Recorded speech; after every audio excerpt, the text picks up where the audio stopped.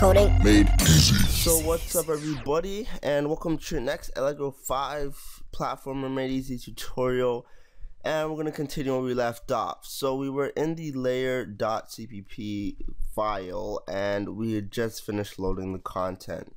So what do we do when we finish loading the content? We loop through it. So we'll loop through the size of it, and J's as an attribute i.size,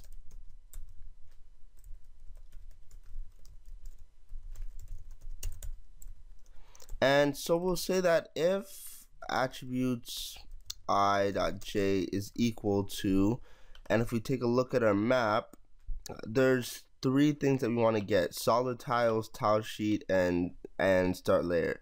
So first we'll get solid tiles. So if it's equal to solid tiles, then we're going to want to add that to a vector. So let's create a vector in layer.h, and it's going to consist of a std pair, and it's going to be int by int, and we'll call it solid tiles. Pretty simple. So now we're going to make a private function, and we're going to call it like set tiles or something like that, and we're going to take in a string, so we'll call it tile string. Okay, and we're going to go to our cpp file, and we're just going to make a call to it. Or actually, we should return a std pair.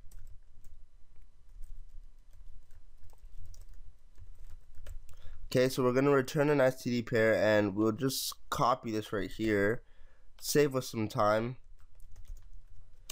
And what we're going to do is we'll just create a std pair in here.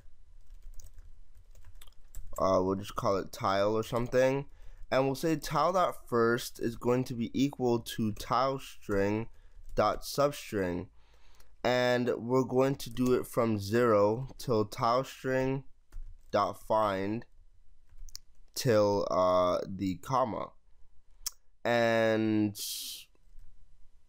yeah, and then we're going to say dot c string underscore string, and what we're going to do is wrap that around atoi so that it will convert it to an integer type, and we'll do that for second as well. So we'll say atoi tile string dot substring, but we're going to go from tile string dot find, and we'll find this plus 1 dot c underscore string, and that is it. And what we'll do is return tile. So what is this saying right here? So we're going to be going to our map file, and we're going to be once we get a tile, it's going to be split apart by a comma. So what we're going to do is this is extracting the first value, and then tile.second is extracting the second value, and we return the tile. So that's all that's happening. So what we're going to do is we're going to say solid tiles dot pushback, and we're going to push back set tiles, and we'll pass in contents ij. So that should set it correctly for us. So we'll say in else if attributes ij is equal to tile sheet.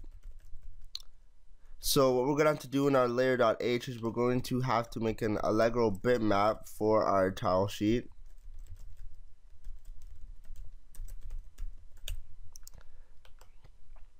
And we're going to say is tile sheet is equal to al load bitmap, and we'll load contents ij.c underscore string.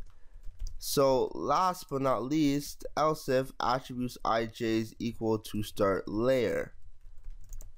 So if equals to start layer, there's a bunch of things that we've got to do. So what we're going to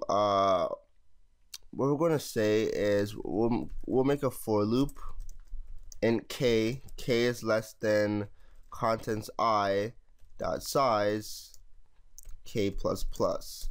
So this is gonna loop through each line of our map file. So we want to loop through it, and then we want to actually display that into a tile instance. Uh, if we look at our map file, I put 3 dashes as their like null tiles. We shouldn't even do whatever. And I made something right here which will specify what a null tile is, and you can load that in if you like, right? That is optional. But I'm just gonna assume that all our maps, our null tiles, are gonna be like this, right? And so what we're gonna do is we're gonna say that if contents ik is not equal to, sorry, then we'll do the stuff in here. We don't need to create a tile we only need to create a tile instance if it is actually a tile. If it's not a tile, there's no point in creating a tile instance in the first place. So what we have to do is, if it's not that, then we are going to create Allegro bitmap to a tile image. And we'll also be making a tile state. We'll call it temp state, and it will be equal to tile state, and we'll name it as passive. Okay, so first of all, we need to check if that tile is a solid tile or if it's a passive tile. So if it is a solid tile, then we need to change temp state equal to solid. So how are we going to do this? So we're going to say that if std find, and we're going to go from solid tiles dot begin solid tiles dot end, and we're going to look for set tiles, and we'll say contents ik. So if that is not equal to, and I think this is getting off screen right now, so if this is not equal to solid tiles dot end, that means that it is actually contained within solid tiles. And what did I forget to do? Yeah, so that means if it's not equal to the end of it, that means it is contained within solid tiles. And I forgot to let you guys know, if that doesn't work for you, just include the algorithm class in layer.h. Okay, so if it contains it, then we're just gonna say temp state is equal to tile state solid. Okay, easy enough. And what I'm gonna do is, instead of doing this, because we're gonna have to do a lot with our tiles now, I'm just gonna cut that.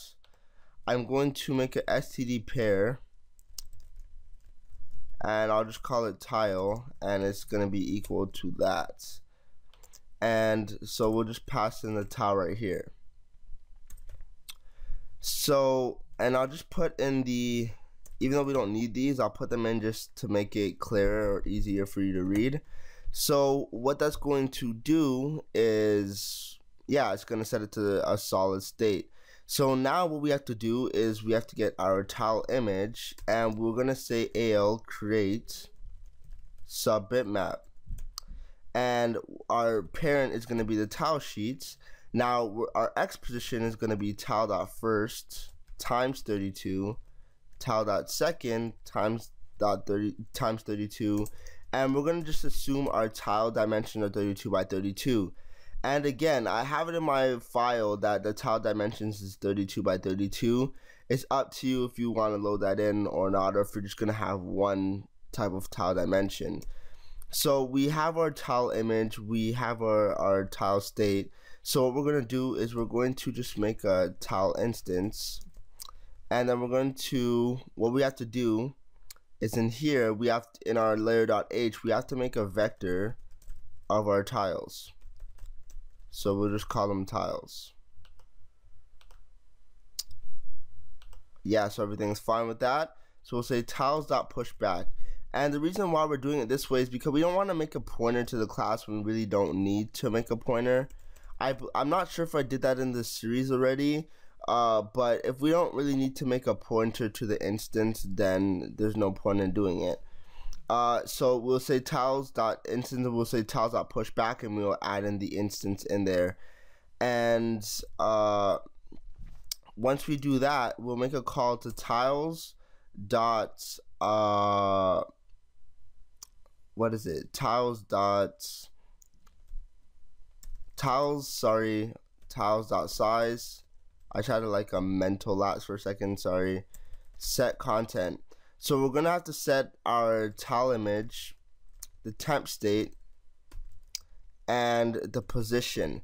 Now the position, we never set anything for that yet, and we're going to set that quickly. But before we do that, at the top of the load content, we're just going to make a variable called index y, and we'll just set it to 0. And outside the for loop, we'll say index y plus plus. And I'm going to explain that in just a second, but what we're going to do is we're going to say std pair float position, and is equal to we'll just say position dot first, or yeah, we'll just say it's equal to so it's k times 32, and we're gonna say it's index y times 32. Now, why did we have to make an index y variable?